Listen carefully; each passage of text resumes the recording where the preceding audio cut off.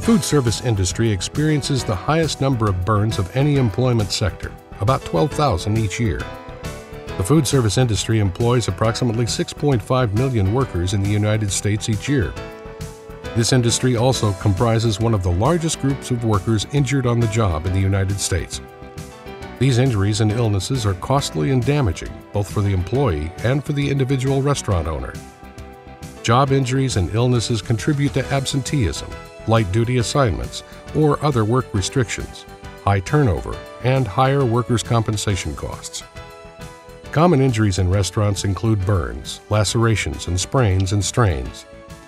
Many of these injuries are the result of slipping, tripping, falling, lifting, and/or repetitive motions. Work-related burns are a leading cause of occupational injury in the U.S. The majority of people hospitalized for workplace scald and contact burns are involved in food preparation. Teenagers employed in fast food restaurants as fry cooks are at special risk for burn injuries. During busy periods, inexperience and the pressure of keeping up can result in burn injuries. In deep frying, hot oil can reach temperatures of 300 to 500 degrees, making this task a potential high risk for burn injuries.